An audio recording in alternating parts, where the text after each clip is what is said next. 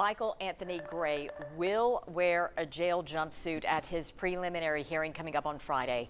He is accused of abusing his adoptive children, feeding them a starvation diet, and burying one of the children in his Roane County barn.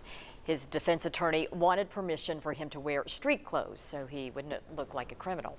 The judge ruled against it, saying bringing different clothes into the jail could lead to coronavirus spreading. Michael Gray and his wife Shirley will face a preliminary hearing once again coming up Friday, and we will have a reporter there and bring you updates.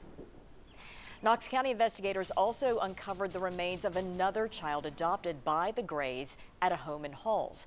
Charges have not been filed yet against the couple in the Knox County case.